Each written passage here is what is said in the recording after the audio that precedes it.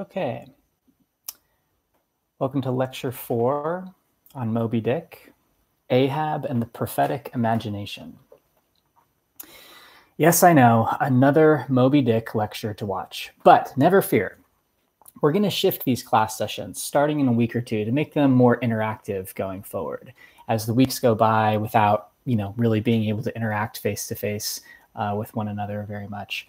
I am reminded every day how much I love our little school and how much I actually like seeing you all, despite the fact that I'm feeling very cozy and productive at home, reading books, planting spring vegetables, having push-up contests over FaceTime with old friends. I hope you all are doing the same.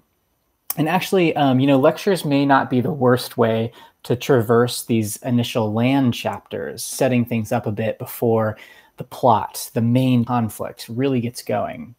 So that way you guys can feel informed and comfortable when it's time for you to take the captain's wheel a little bit more as we set out to sea. Believe me, I mean, I could keep doing this. I could keep talking about Moby-Dick all term, but we'll get you guys a little more involved in the content creation here. And when exactly are we getting out to sea? We don't really set sail until page 110 of the novel, and Ahab doesn't show up till like page 124. All of this stuff that we're talking about so far is really just prelude, right? It's still really just like revisions of an earlier draft that Melville had started writing before he met Hawthorne. Everybody knows that Moby-Dick is about Ahab chasing the whale, but where is he? We haven't seen him yet.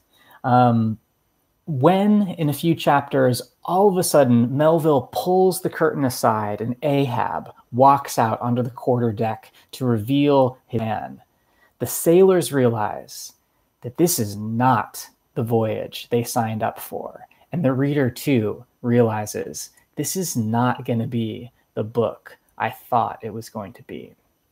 So get ready for that. And in preparation for the big reveal about who Ahab is and what he's really after, big pivot of the book, today we have to explain what the name Ahab would have signified to Melville's original post-Puritan audience, who would have been, reasonably familiar with some of these biblical names. Obviously, the Bible is still a source of classic names and has been for generations. We've got, Isaac and Jacob and Jonah and John and Matthew and David and Samuel and Sarah, Ezekiel, Peter, Paul, Mary, Joseph, a bunch of names that are still quite common today. But Melville really goes in for some deep cuts in these chapters, naming characters, Bildad. If you look up Bildad on Wikipedia or something, he's one of the comforters from the book of Job, this like totally minor figure in this major book of the Old Testament. We'll talk a little bit more about Job later. But, how many of you were planning to name your first child Bildad, or Ahab for that matter? Ahab doesn't really resonate with us the same way that other biblical names like Adam or something like that maybe do. So let's answer that question. Who was Ahab? How would that name have sounded in the ears of Melville's original audience? Well, Ahab was a historical figure, as far as anyone can tell. He was the king of Israel, the northern kingdom, approximately 850 BCE. And he's described in the Old Testament book of Kings as, quote, more evil than all the other kings before him. It is possible that this is hyperbole. There are some pretty wicked kings in the Old Testament, and there's a lot of hyperbole involved in some of these literary genres. And Ahab is actually, his wife is maybe a little more famous for being evil than he is. He married a woman named Jezebel of Tyre. And so, a Jezebel is still sort of like a, pejorative term in some circles. Jezebel was a worshiper of a god named Baal. And you may recognize that name, Baal, from Paradise Lost. It's like B-A-apostrophe-A-L. Paradise Lost, Milton borrows the name Baal for one of his demons. And, the Book of Kings makes reference to Jezebel wearing fine clothes and makeup, and sort of, she's presented as like a hussy for, caring about her appearance. But her real sin, in some ways, in the Old Testament, is that she leads people away from the worship of the one true God, the God of Abraham, Isaac, and Jacob, and toward the worship of Baal, this false god. So Ahab has married this woman, and the people of Israel are in danger of losing their faith as a result. Ahab is confronted. This is like the conflict with Ahab. He's confronted by a guy named Elijah, who is described as, quote, a troubler of Israel. And Elijah is a prophet. And he is going to like predict that there's drought and famine and stuff like that. And what makes Elijah sort of, important as a prophet, and an antagonist for Ahab, is that Elijah is a defender of monotheism, of the one true God. And he says to Ahab, like, how long will you waver between two opinions? If God is God, follow him. If he's not, then, but don't sort of like pretend to be following God when you're not. The people of Israel are like pretty ambivalent at this point about the worship of God. They're like uninspired. And so Elijah is like, what'll really get people's faith going is we'll have like this test. We'll have like this battle of the gods, this kind of cosmic contest. And between like our God, the God of Israel, and Baal. And his contest is like, we'll build these altars. This is really fun. Like the Old Testament is so good. There's like so much drama in it. Look forward to reading it if you haven't already. Elijah builds these altars, and one of them is like going to be for the priests of Baal, and the other one is going to be for the God of Israel. And like whichever God can send fire from the sky and will consume the sacrifice on the altar with fire. That's the true God, right? Makes sense to me. So the prophets of Baal try to get their God to listen to them and to light the sacrifice on fire. And it's not really working, right? And Elijah's just like laughing at these guys, and he's mocking them, and they're like, cutting themselves, and they're dancing. And Elijah's like, maybe your God's asleep. Maybe you should sing louder. And the point in the Old Testament, right, is that their God is not real, or at least he has no power, or something like that. In the encounter, and then, of course, Elijah prays one word to the true God, and fire comes down and, consumes the sacrifice. And everybody knows that God is God. And Elijah has been vindicated against Ahab and Jezebel and the worshipers of Baal. And so Ahab is like potentially like a blasphemer. That's the first thing Melville's audience would have heard. He's like against the truth. He's against the true God, and he gets confronted by the prophets that like bring him back. There's one more encounter between Ahab and Elijah, and it's about a vineyard. There's a couple more encounters, but this is the cool one. There's a vineyard called the Vineyard of Naboth, which kind of sounds like a Star Wars planet or something, Naboth. And Ahab wants to buy this vineyard, maybe so he can plant some herbs in it for a Baal. It's not really clear why he wants to do this. And he's like trying to get the vineyard by invoking some kind of like eminent domain law where the king can kind of take your land just because he wants it. And Naboth, who owns this vineyard, says, you can't buy the land. God has promised it to me. It's ancestral land. And so Jezebel, the wicked queen, Ahab's wife, steps in and sort of arranges for Naboth's death. She kind of sets him up in this show trial, and he is unjustly murdered. And Ahab is able to like take control of the vineyard. Elijah confronts Ahab in the vineyard, and he prophesies that dogs will lick the blood of Ahab from the ground. And that's pretty grim, right? So this is Ishmael references this when in Moby-Dick when he hears the name Ahab for the first time. And he's like, isn't that the wicked king? Aren't dogs supposed to lick his blood from the ground? So Melville's like winking at you and reminding you, just in case you don't fully remember like the story of Ahab. He's reminding you of the key points. Wicked king, blood on the ground. The kind of cool thing about this biblical story, especially from Melville's perspective, as like a modern writer, is that Elijah gives Ahab a choice. Ahab doesn't have to, he's not fated to like die and have his blood licked from the ground by dogs, right? There's like personal freedom in the biblical world that of a kind that there just really isn't in like classical Greek tragedy. You guys know about tragedy, right? There's the fates that, your fate is plotted, and the gods are like in control, and we think we're in control, but we're not really. No, in the Hebrew Bible, in the Old Testament, people have free will. They've got choice. They can choose to turn toward God or choose to turn away from God. And so Ahab is somebody who's confronted with a choice to turn toward God or to turn away from God. He is also figured prominently in another writer that you may know, Roger Williams, right, of Rhode Island. You've probably studied him in history class. Roger Williams cites the biblical Ahab, not Melville's Ahab, the biblical figure, as a reason for the separation between church and state in the early days of the American colonies. Roger Williams is sort of like, church, state, separate them. Why? Because otherwise, like, Ahab could take your vineyard. Ahab, in other words, is not like totally unknown, even though he's kind of unknown to us, not unknown in Melville's day, but he was not a positive figure, right? It's not like Melville is naming his captain Gabriel or Captain James or like something, regal and uplifting like that. It's like Ahab, bad vibes there. So for this week, you're going to read about Ishmael's encounter with a guy named Elijah, who is supposed to represent this biblical voice of prophecy in a way, as he's about to get on the ship, and Elijah warns him, like, you have a choice. You don't have to do this.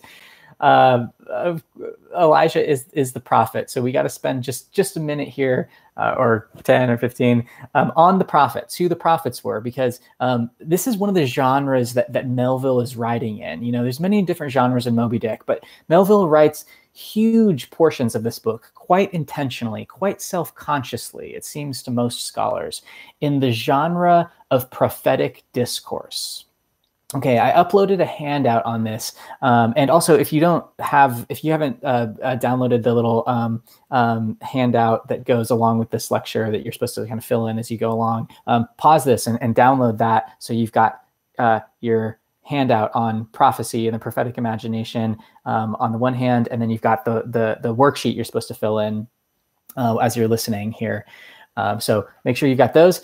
But take a look at the handout. I've uploaded this handout. It does need a little bit of unpacking, and really we're going to try to pay attention to what's going on here with the prophetic genre, because it's quite a bold move for an author to make, even for Melville.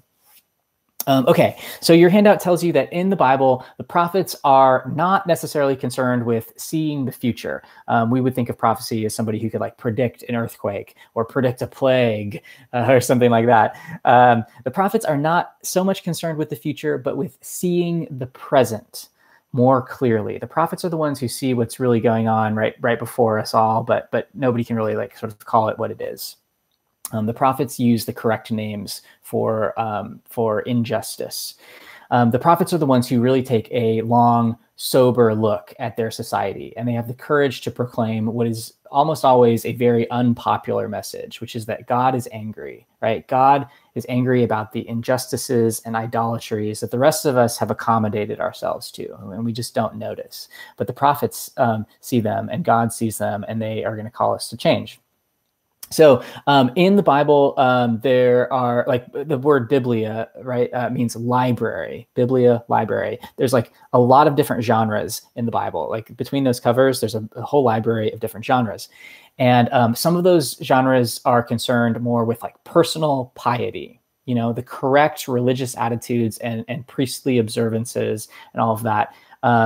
Other genres are concerned more with social justice and ethical action toward other people.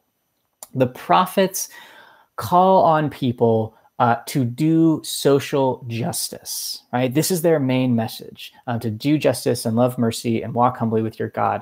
They're not trying to just talk about social justice all day, like online on their Twitter accounts, so people will know how woke we are. No, it's not like virtue signaling. Like they're all about action.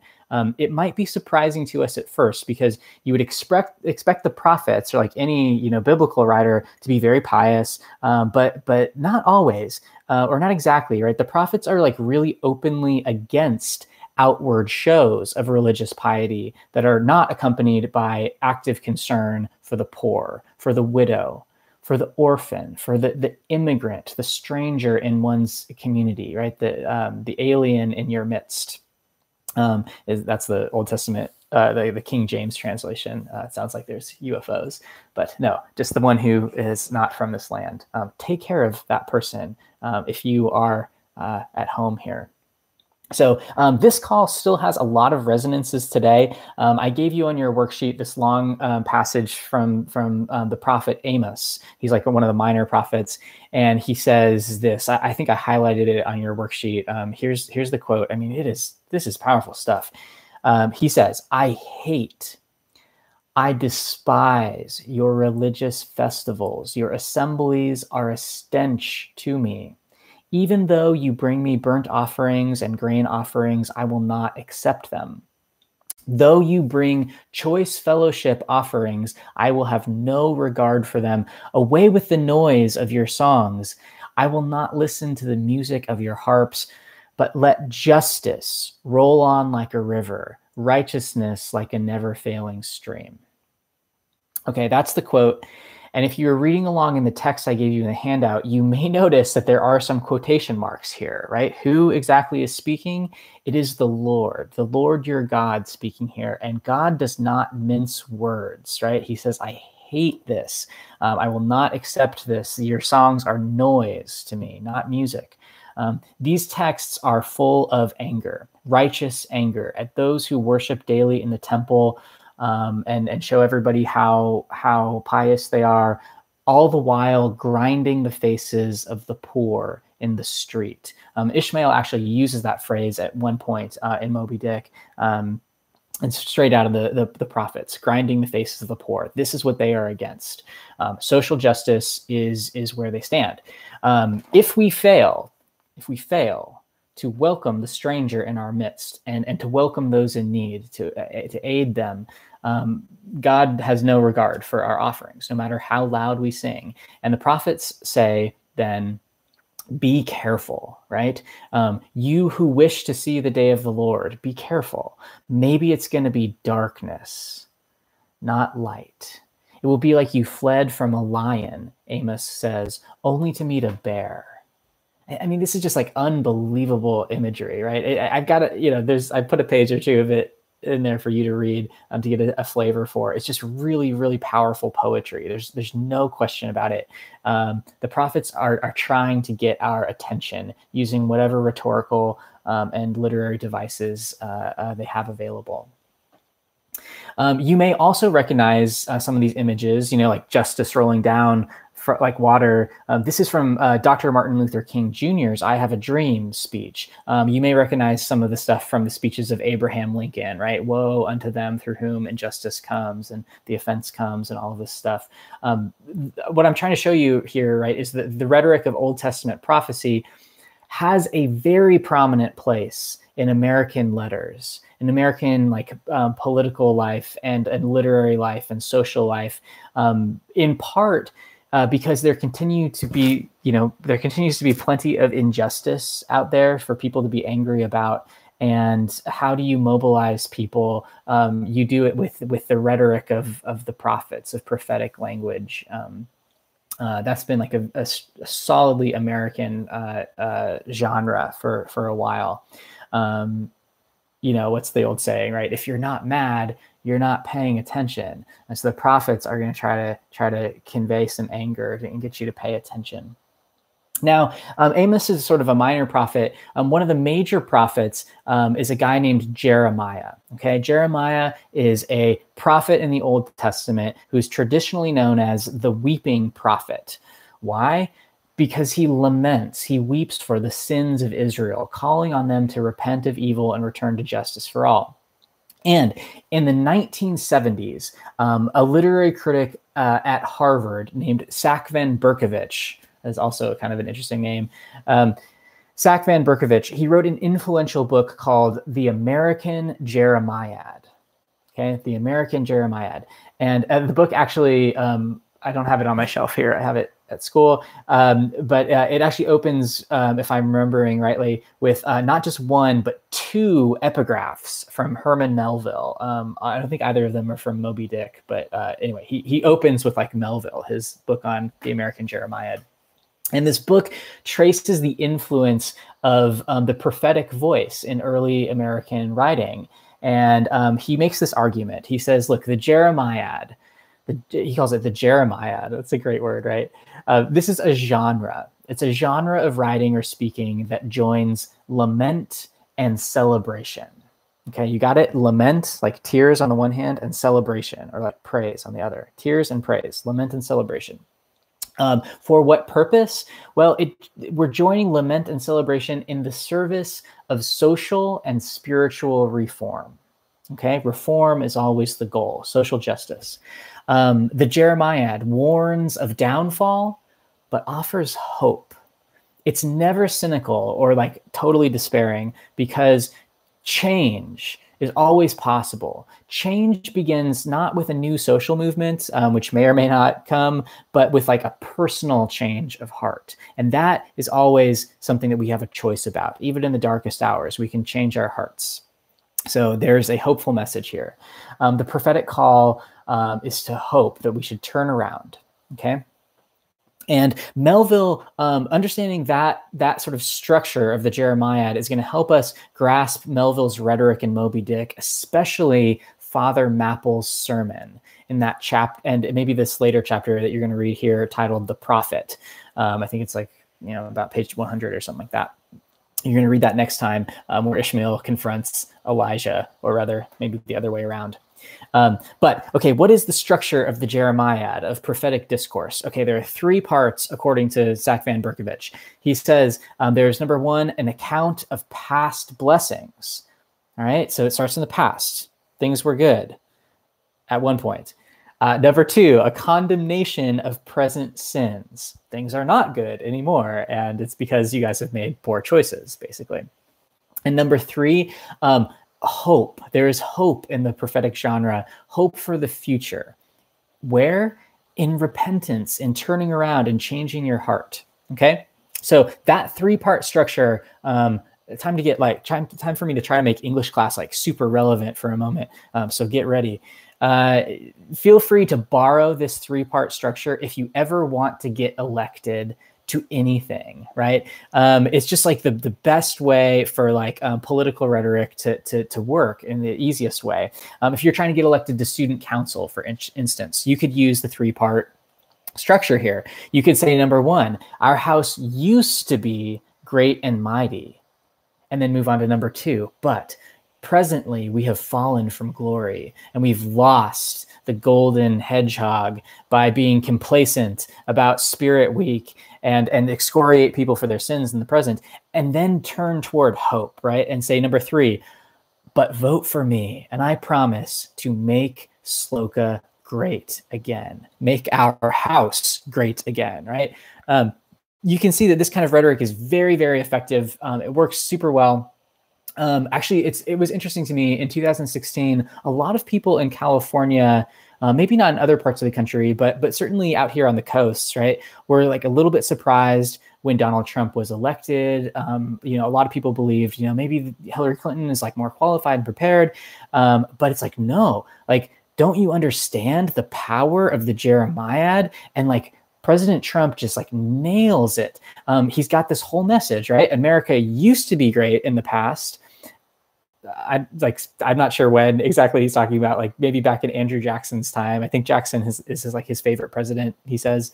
But somewhere in the past, right? It's better if you don't specify.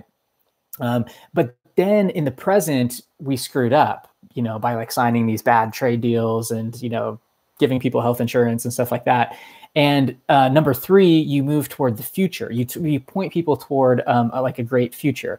Now we can make America great again, right? I mean, he just like has the formula down, and it works really well.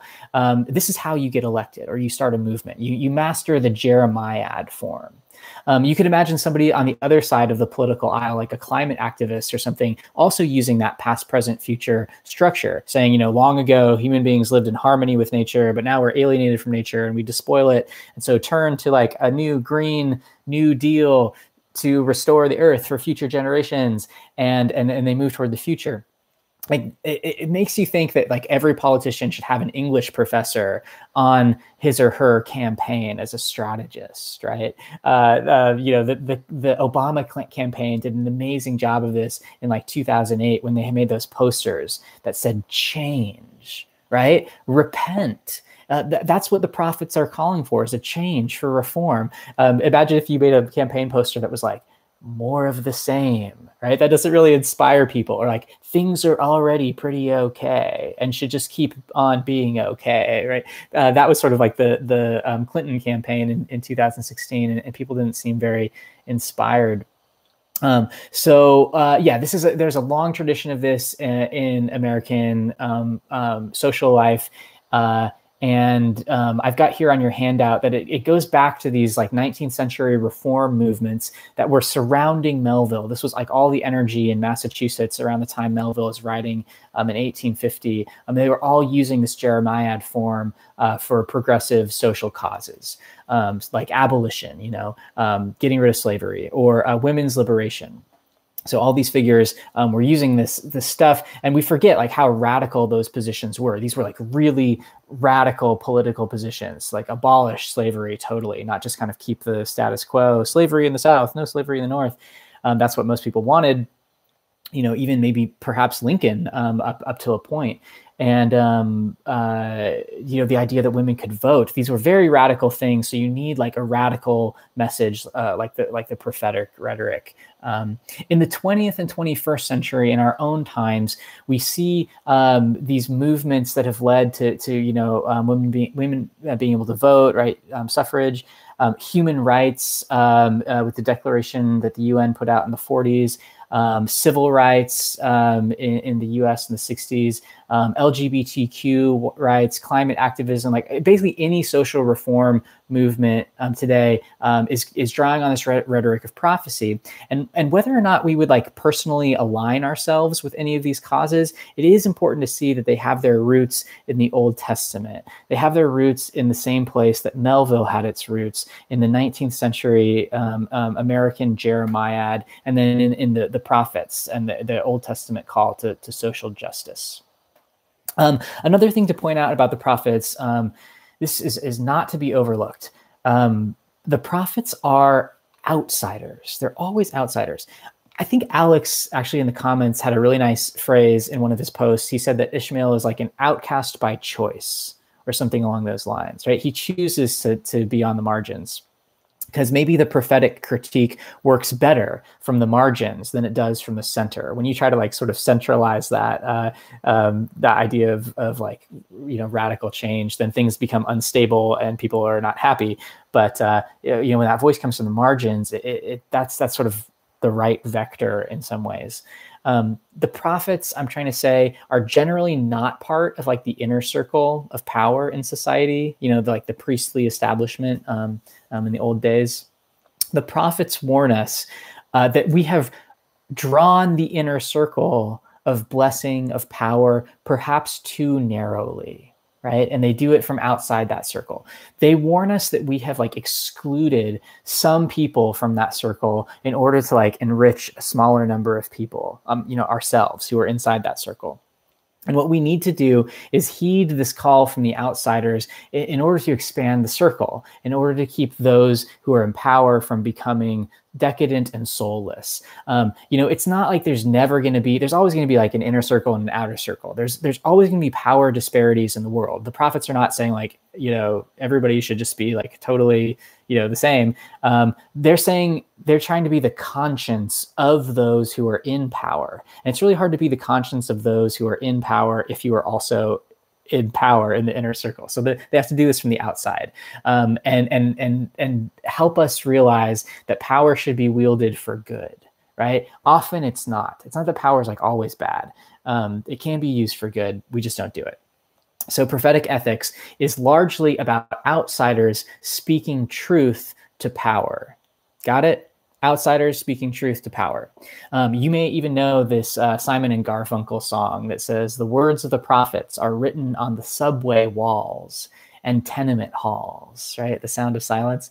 The words of the prophets are written on the subway walls. Okay. Well, the prophets are not, speaking their words in the halls of power. Typically, they're the ones who are tagging graffiti on the walls outside, like of the subway, and getting arrested for protesting the war, or saying what we're all generally like too comfortable and complacent to notice. So calling out the evils and injustices that the powerful have accommodated ourselves to.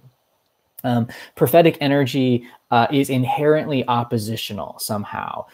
It's opposed to establishment values of comfort, greed, cheap grace. For the prophets, it's not about who has earned what or who is worthy of your help, but it's about who needs your help, right? The prophets have an ethics of need, not an ethics of deservingness. Who needs something? That's the question the prophets will ask. So be careful, right? The prophets are not against the establishment just to be against it, right? They're against the establishment in order to purify it, in order to turn it toward its correct purposes, so that society can be more just and equitable and joyful and open to the needs of the most vulnerable among us. Here's one, I put this on your sheet just so you can see that this continues today. This is like one prophetic voice in American Letters who uses the Jeremiad form a lot. This author, Wendell Berry from Kentucky. And he says, this is a great quote. And it's really, this is hard stuff, isn't it? It's hard stuff to read. It challenges us. The prophets are not trying to make you comfortable. They're trying to unsettle us. So Wendell Berry says, this is on your handout. He says, quote, "You can best save civilization by being against what usually passes for it. Marriage without love, sex without joy, drink without conviviality, birth, celebration, and death without adequate ceremony, faith without doubt or trial, belief without deeds, manners without generosity, good English without exact speech, without honesty, without literacy." That's Wendell Berry. That's the prophetic voice, trying to speak to us today. Although if we were to update it a little bit, you guys have heard maybe these debates about like, how many lives is it potentially worth during this pandemic to restart the economy? And just like weighing that utilitarian calculus, you can imagine what a prophet might say. A prophet might come and say, human life has infinite value. What kind of number could you put on a human life, and sort of call us out on some of our compromises that we want to make in the name of civilization. The prophets are those who can help us save civilization, save our humanity by calling BS on what usually passes for humanity, what usually passes for civilization, and saying, we can do better. We need to do better for ourselves, for each other. So one other weapon that the prophets use, this is your next section on the handout, and Melville actually wields this to great effect. It's the weapon of laughter. Okay, not just any kind of laughter, ha ha ha, but subversive, ironic laughter, laughter that kind of calls out the incongruities of life and says, hey, what's really going on here? Sometimes laughter helps us do that. So I've got this quote from this other like prophetic modern figure who is a contemporary of Melville. He's writing at the exact same time. His name is Søren Kierkegaard, a Danish philosopher. And Kierkegaard in this quotation calls the world a Trophonian cave. And you're like, okay, what is that reference? Well, a Trophonian cave, it was like one of Zeus's oracles favorite hangouts. And this cave was supposed to be like so awe-inspiring that anybody who looked at it forgot how to smile. It's like, this cave really sucks. Like, it's so cool that you're like, like you just makes you serious. Okay, so Kierkegaard in this passage is going to compare society to like a Trophonian cave, where they try to, impress you with everything, and then you don't laugh and you don't smile anymore. And then he says like the return of laughter is this prophetic thing that is going to say the emperor has no clothes. So he says here, this is the quote from the handout. He says, "When I was very young, I forgot in the Trophonian cave how to laugh. When I became an adult, when I opened my eyes and saw actually, then I started to laugh and have never stopped laughing since that time. I saw, according to the adult world, right? I saw the meaning of life was to make a living. Its goal to become a counselor. That the rich delight of love was to acquire a well-to-do girl. That the blessedness of friendship was to help each other in financial difficulties. That wisdom was whatever the majority assumed it to be. That enthusiasm was to give a speech. That courage was to risk being fined $10. That cordiality was to say, may it do you good after a meal. That piety was to go to communion once a year. This I saw, and I laughed." That's the quote. Again, here, Kierkegaard is not against piety or friendship or wisdom or courage and all those things that he mentions. Far from it. He's against what passes falsely for them. And laughter can be a prophetic genre that unmasks these half-truths and half-hearted ways of living that so often pass for like respectable life. Laughter draws our attention to the incongruities that we're living. And paradoxically, the way to respect the seriousness of life is not to enter the Trophonian cave and never like smile again. It's to laugh at all the counterfeit substitutes that distract us from the real thing. That's the prophetic imagination. Melville is really good at this. You may start to notice.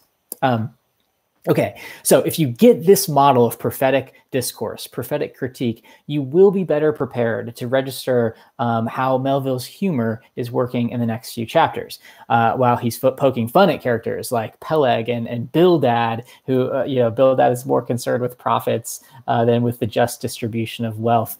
So, all right, let's look at the book here. On page 79, I think this is sort of your reading for this week.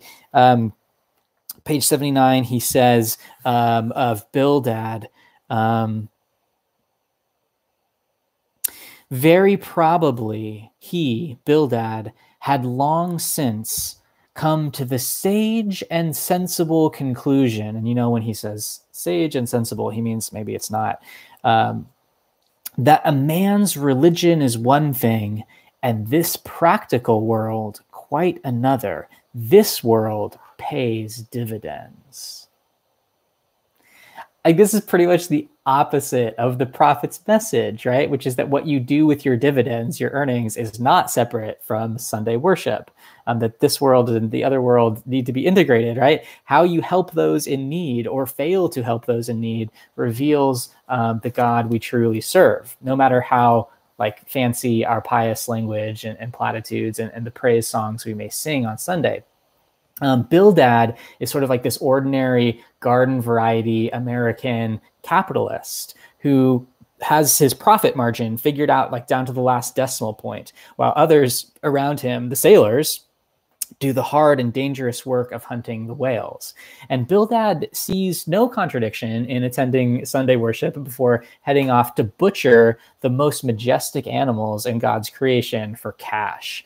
And while Melville somewhat gleefully caricatures him as like kind of this harmless old hypocrite, Melville knows that the world is more or less run by Bildads. And this is another reason that Ishmael has no interest in like the truths of the land, and he wants to take to sea.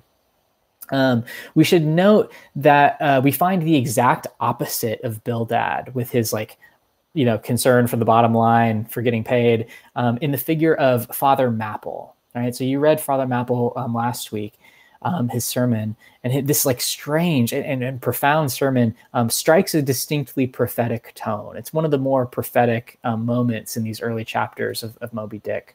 Father Mapple argues contra Bildad that we must pursue the truth at all costs, no matter the cost. So this is page 50, Father Mapple's sermon. He says, "Delight is to him who gives no quarter in the truth, and kills, burns, and destroys all sin, though he pluck it out from under the robes of senators and judges.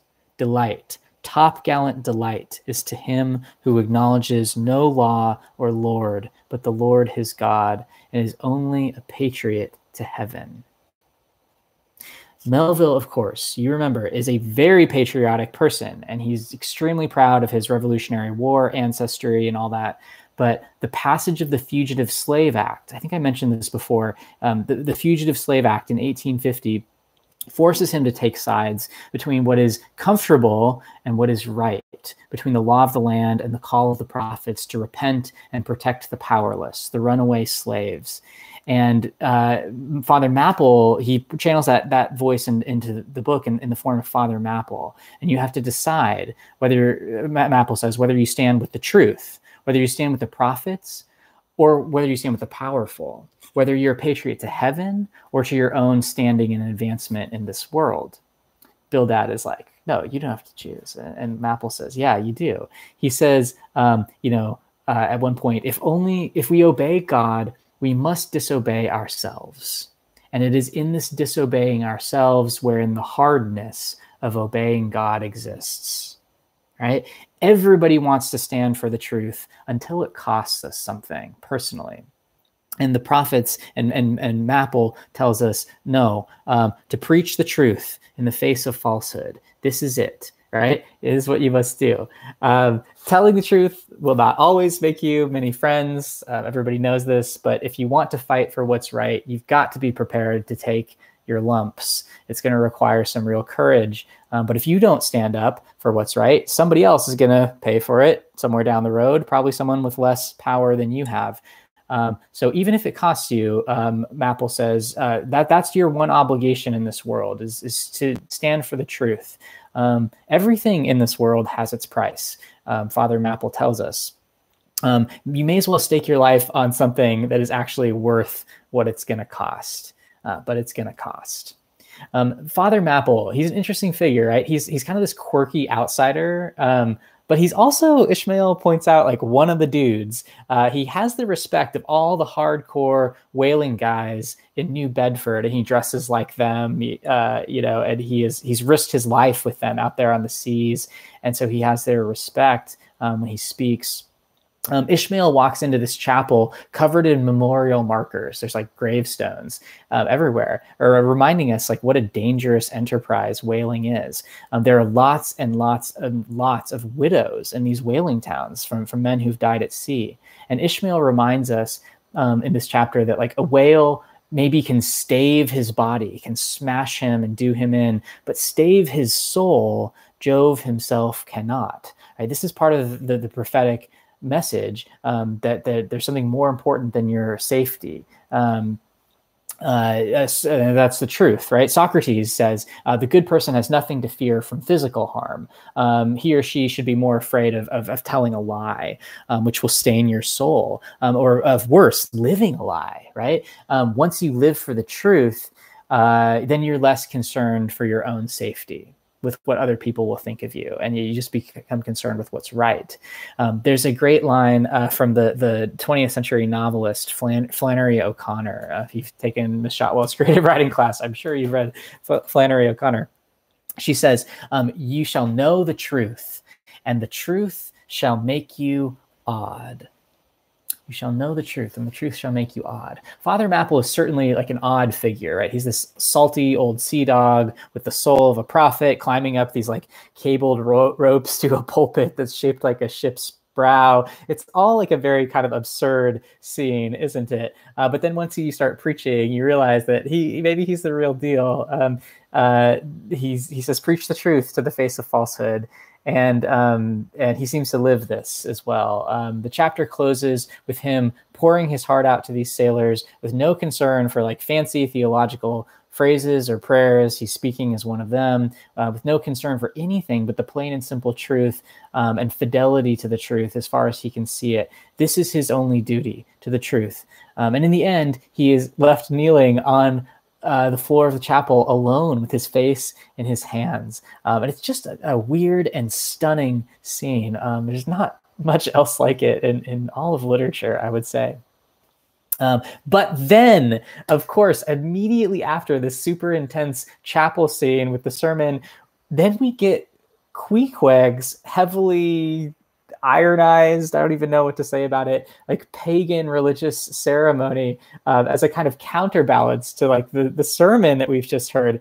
And it's not really clear whether Melville is like leveling down what he's just said in the Father Mapple sermon, or if he's leveling up Queequeg and Yojo as like a multiculturalist, or is he doing both? And or is he making fun of? I don't know. You see this throughout Moby-Dick, right? This sense that the truth is like this really big tent, and there are many different people that can dwell beneath it. And maybe, in fact, it's better that way if all these people are dwelling beneath it. On page 55, he has this really interesting riff here where he says, he's talking about being cold under the blankets. And it's like, a part of you, will be warmer if a part of you is, if like the tip of your nose is cold, then the rest of you will be warmer under the blankets. And he says, to truly enjoy bodily warmth, some part of you must be cold, for there is no quality in this world that is not what it is merely by contrast. Nothing exists in itself. If you flatter yourself that you are all over comfortable and have been so a long time, then you cannot be said to be comfortable anymore. Okay. So like, if you've been comfortable for like an hour, then you're not really comfortable. But if you come in out of like the cold and the rain and you sit by the fire, then you're comfortable. Right. So things are what they are, not in themselves, but by way of contrast, he says. Proceeding by contrast, by contraries, knowing things by their opposites, flipping back and forth between, the sermon and the worship of the little idol Yojo.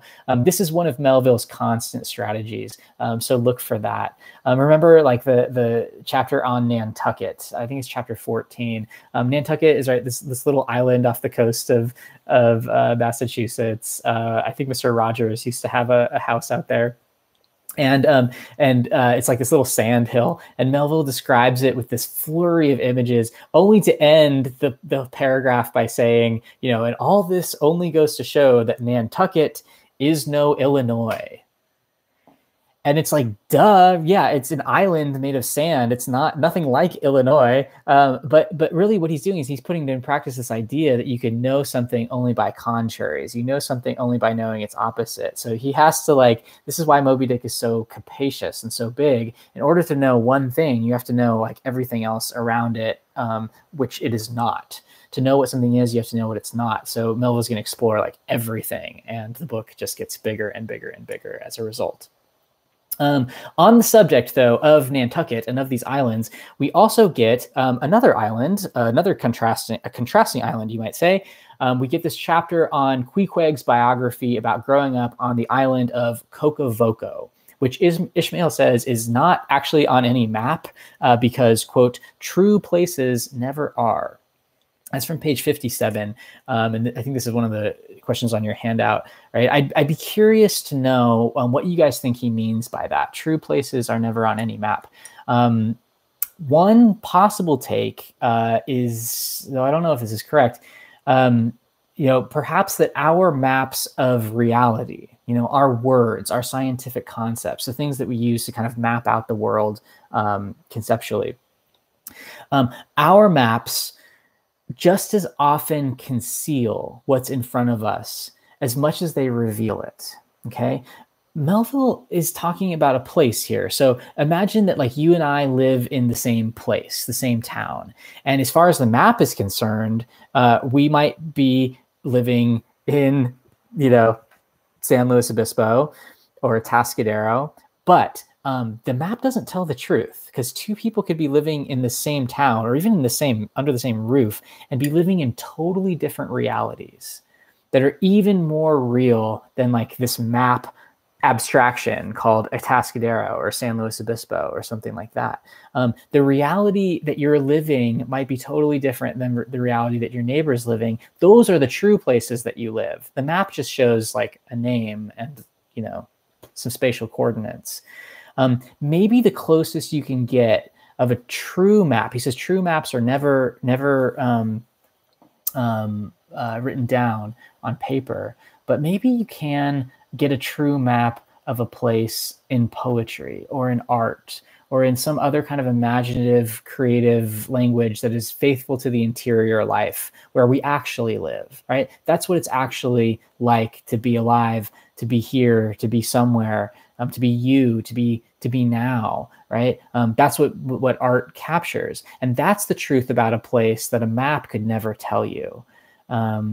So like there's this famous illustration of Queequeg's Island by an artist named Rockwell Kent. And actually, I know a guy he's a TV producer, and he's got a Rockwell Kent illustration, the one of Kokovoko, of Queequeg's imaginary island, tattooed on his forearm. He's got Queequeg's Island tattooed on him to remind him of this, that true places are not the places you can see. They're not the places on the map. They're like the way that you live there, which you could never sort of represent.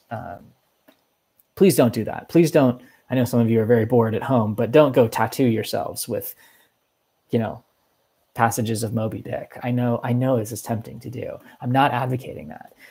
You know, just think about this point and try to absorb Melville's point here. That true places are never down on any maps, but we live inside of them, nevertheless. The Kokovoko thing also helps explain like this one other funny cross-cultural confrontation between Ishmael's loosely Presbyterian Christianity and Queequeg's pagan, from Ishmael's perspective, religious beliefs. And so did you guys notice this? This is just insane. The totally absurd and like unconvincing argument Ishmael gives at the bottom of page 54. This argument is not, I mean, it's like sophistical, right? Meaning it's like the ancient Greek sophists who were the enemies of Socrates, who could make anything false seem true through like a fancy series of arguments. And Ishmael uses these logical terms like ergo to conclude that God actually wants him to become an idolater and worship Yojo alongside Queequeg instead of worshiping the infallible Presbyterian Church, which of course has never claimed to be infallible. But Ishmael is being extremely silly, and he's balancing like Father Mapple's earnestness with its contrary, with silliness, to let you know that he can laugh at himself. He can laugh at the kind of like liberal religion that wants to say all doctrines are equally true.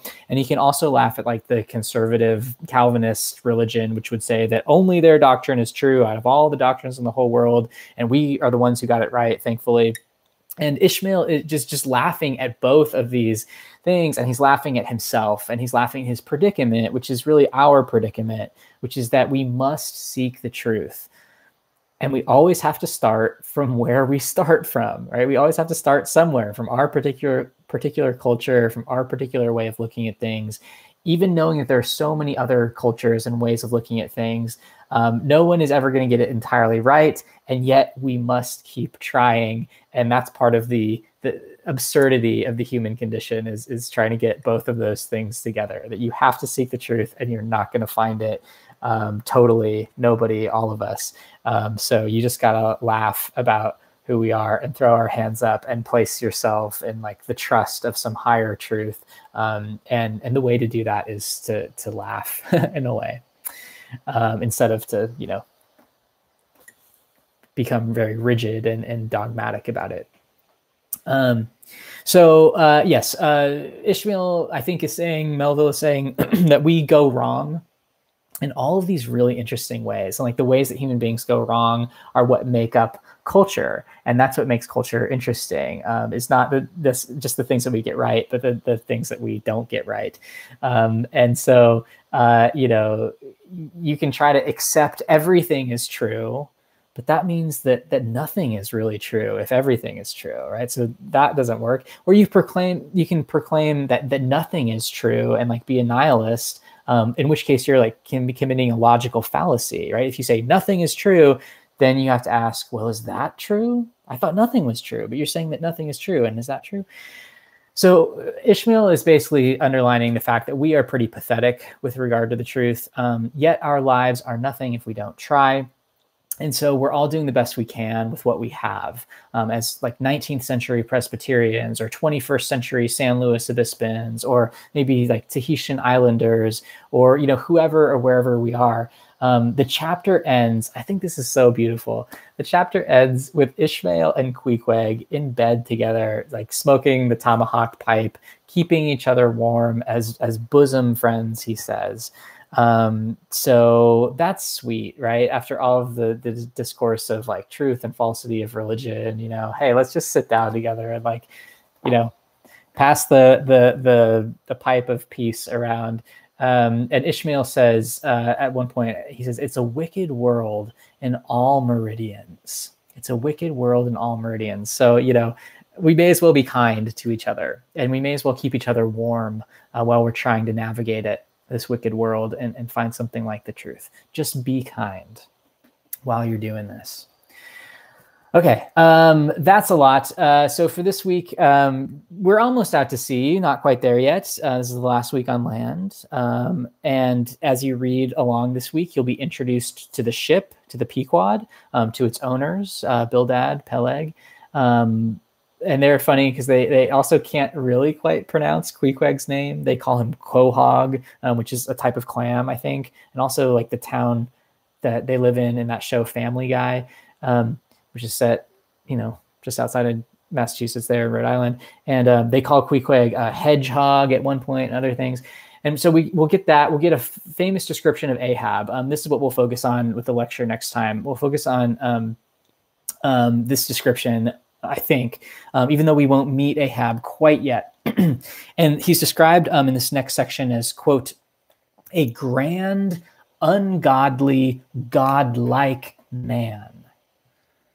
A grand, ungodly, godlike man. Okay, that's weird. What could that mean? It's a really precise description, but also maybe not a very auspicious one. We'll talk about it a lot next time, and we'll unpack it. I hope these lectures are helping you comprehend what you're reading. But again, they're just my take on the book, along with a bunch of other scholars that I've read. These takes are not etched in stone, so feel free to raise questions about them and have a different outlook on Moby-Dick. I would love to encounter a new way of seeing this fascinating and prismatic book. So get ready. We're about to take a big turn 2 classes from now.